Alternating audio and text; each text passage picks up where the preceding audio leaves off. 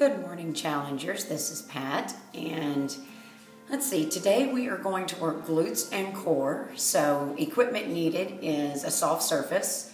You're going to be lying on your back. You will need aerobic shoes for this. It just makes it a little bit easier because with the stability ball, the soles of your shoes are going to help you hold on to that ball because your balance is going to be challenged a little bit with this move. So a stability ball, okay, if you have one, they're really cheap. Most people have these because even kids like to play with these. I will show you how to do it without the ball as well. You just won't be able to get the leg workout part of this because it's a 2-in-1, okay, because you're going to be working your core and your legs, which is the upper part of your thigh, which attaches to your glutes, okay? When I teach classes, I like to call that your thas. And you can figure that out, thigh plus, and I'm not going to say it because it's inappropriate, but those are two different muscle groups, but a lot of people it becomes one because it's not defined, okay? So let's go ahead and I'm going to move back on my mat here and grab my stability ball and we're going to get started, okay? All right. So it really does not matter the size of your ball. If it's very large in diameter, it's just your legs are going to be a little bit higher, okay? This is a pretty large ball because I like to do reaches with it, ball transfers,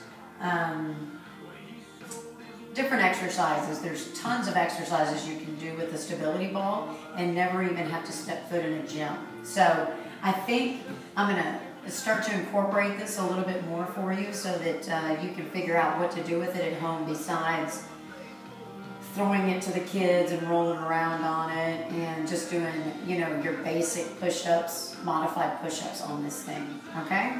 So I want you to lay yourself all the way back and this ball is going to come just underneath your legs. I'm going to scoot back a little bit so I don't end up out of frame, okay? All right, so you want your heels firmly planted on the ball. My back is on the floor, shoulders are down, head is down. And your hands just wherever they feel comfortable because you're really going to use your hands to hold your core nice and straight so you don't roll all over the place and side to side, okay? Toes are pointed towards the ceiling. Your core is drawn in nice and tight, hands are down on the side. I want you to lift yourself up off the floor. Now my hips are lifted and you can feel your core nice and engaged and you can see that this ball is starting to rock, okay? That's where your legs are going to come into play, okay? All you're going to do is roll this ball straight out. Good. And bring it in and notice I'm flattening my feet out this time off the ball because this is the engagement part of the process. So you roll out and roll it back in. Good. Notice how I have a straight line from my hip to my knee. Roll out and roll back in. And this is challenging, trust me. Roll out and back in and lower down. So you would do that move about 15 repetitions and then lower down. If it becomes a little challenging, knock that ball right out of the way, okay? Now you've got your feet on the floor, okay? Hopefully that thing keeps on going, not in my way. And you're going to lift straight up, okay? Now to get your leg exercises involved without the ball, okay? Hips are lifted. We're in that same position, it's just our feet are on the floor rather than on the ball. I want you to transfer that weight and take one foot out, okay? You're going to bring that leg in and push straight out. In and push straight out. Notice that this other side is still lifted and push straight out. And we're keeping our knees in alignment with one another and push straight out. So notice I'm not here. I'm not going straight out. I'm kind of lifted so that you can keep those glutes engaged. Out and in. Set it down. Go right into that other side. Notice how my legs are side by side. I'm not down here. I'm side by side. Pull in, push away. Pull in and push away. In and push away. I want you to keep that foot flexed like you're pushing through the heel on a gas pedal. In and push away. Drop that foot down and set it down. So that is your modification if you do not have one of these stability balls, okay? And what you're going to do is if you're using the ball, then you're going to go through 12 to 15 reps, lower down onto your glutes. These are your glutes, lower down. And I want you to hug those knees into your chest, making sure you grab the hamstrings and not on top of the knees. Grab right here.